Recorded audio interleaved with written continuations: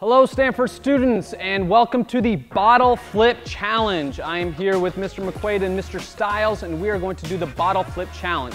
Now the way that this works is everybody that's participating has a bottle with a little bit of liquid in it. Okay, and I know a lot of you can do the nice little bottle flip where you have the bottle land perfectly on the ground. That's what you need to be able to do for the Bottle Flip Challenge. The way that this will work is you get 2 flips to try and have it land, and then you have to do your activity, your exercise, 3 times. Okay, so Mr. McQuaid is going to be doing star jumps. So he'll do 3 star jumps, and then he gets to try and flip 2 more. Mr. Stiles, after he does his 2, he's going to do squat jumps. Okay, and so your goal is to have as many of your flips land properly as possible. Okay, I'm going to be doing push-ups for my activity. All right, and so again, you get to flip twice.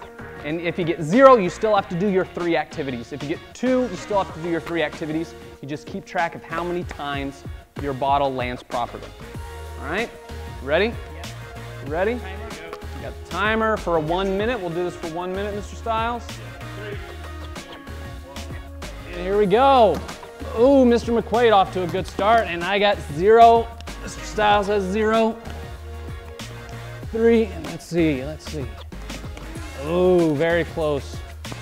Oh man, still at 0. Mr. McQuaid still winning with 1. Oh, Mr. Stiles with his first one. And I'm still at 0.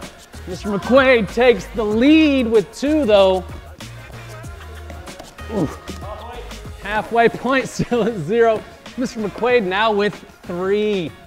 In the lead, Mr. Stiles with 3 as well. Oh! I think I need to work on this a little bit more, guys. Oh! 10 seconds. I gotta get 1. The faster you do your exercise, the more flips you get. Hey, I'll take it. Stop. Oh. All right, so Mr.